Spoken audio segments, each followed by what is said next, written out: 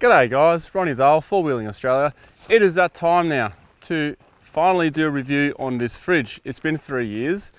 I apologise. I kept saying I was going to do it. Yeah, I'm going to do it soon, Since the drawer fridge, which was in a while ago, I mentioned I was going to review this fridge.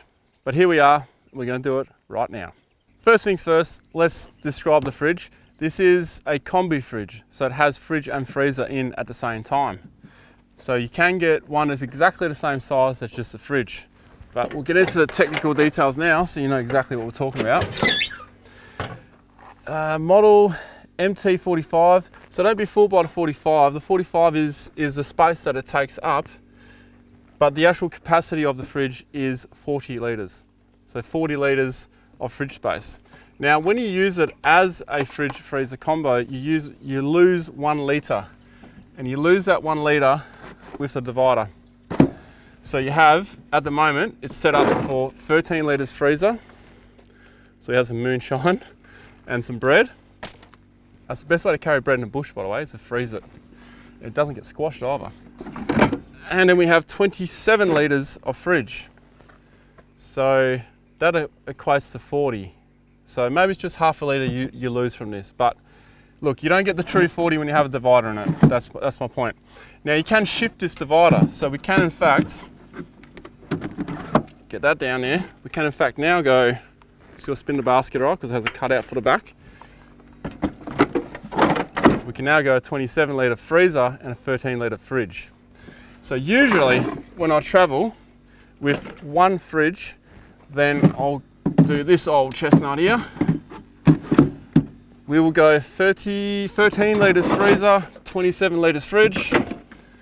That's me sorted out. I just came back from the Bight, the Australian Bight, from Israelite Bay to Twilight Cove. That was 8 days, 7 nights. Myself and my daughter used 40 litre fridge only, fridge freezer, and that was enough for us.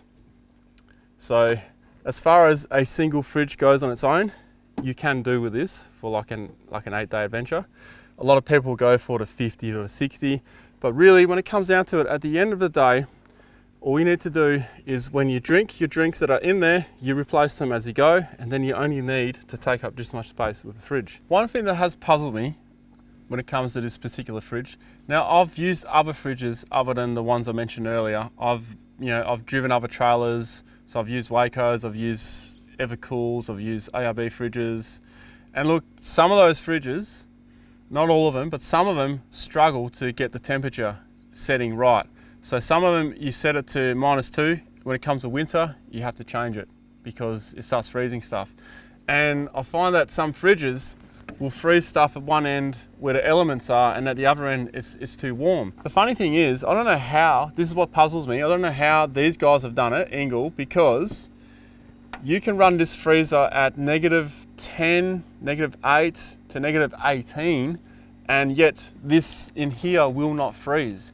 The only time it will freeze if something leaks inside and then the ice flows through. Then things will start freezing on this side. But I run this thing on -18 most of the time. Everything's frozen in here, everything is not frozen in here. It's damn cold, but it's not frozen.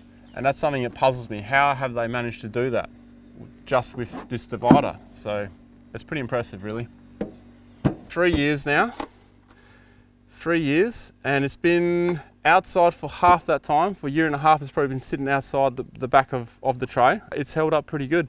Now, I wouldn't recommend you leave it outside any fridge at all, outside, exposed to the elements, but this one's done fine. As you can see, it's worn in a bit, taken a bit of a battering from bushes and whatnot, but it's still holding up really well. It's the lowest drawing fridge on the market that you can actually get.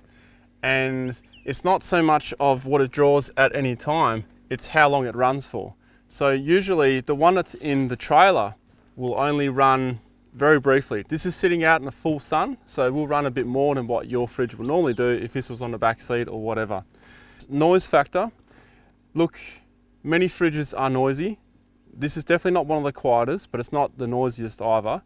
But when you consider noise, it depends on how long it runs for. Now this doesn't run as long as for example, the Waco I used to have in the X2, which is behind the camera. I swapped that out for a 40 litre ENGEL, and my battery power has saved so much more. So not only will it save your battery power, also when you're sleeping in a rooftop tent above this thing, it won't be humming all night. And if you're really worried about the humming, it's because it's set to -18. So if I turn it up, that's what I'll usually do at night. If I go to bed, I'll turn the fridge just up a bit to -15, -12, whatever that next setting is. And then it won't run all night pretty much, as long as no one opens it up. But if you leave it on -18, that's the maximum freezing point it can go to. It will run a little bit more than what it would if you just turn it up a bit. But you'll find most other fridges, they'll just keep running. This is a funny point. The casing being metal, you may be familiar with Wayne de Villiers, who frequently travels with us. So he's got ENGEL fridges as well. He had a wiring issue. He couldn't work out why every time he pulled his ENGEL out, it stopped running, but every time he put it back in, it was running. He didn't wire his earth wire up to it properly. He had a dodgy earth. The fridge earthed through his canopy because the back of this, the handle touched the canopy. So that was still running the fridge. So even if you have a dodgy earth, this thing will still find power if it's touching metal. One other thing we can talk about is it's simple technology. They haven't changed this swing motor for who knows how long. It's reliable. It's a bit like a 70 series. It doesn't have all the fancy tech on it. It doesn't have USB charging ports. It doesn't have a Wi-Fi or Bluetooth connection so you can see the temperature of the fridge. I mean, just get out of the car and have a look. Who needs all that stuff? So I think that's why it's simple and reliable. There's always room for improvement.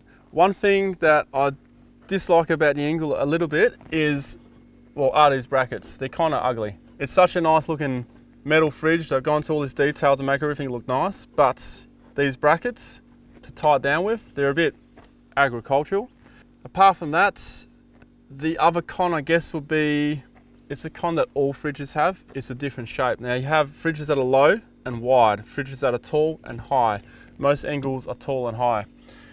So in some setups, they may work really well in your favor, and in other circumstances, maybe not.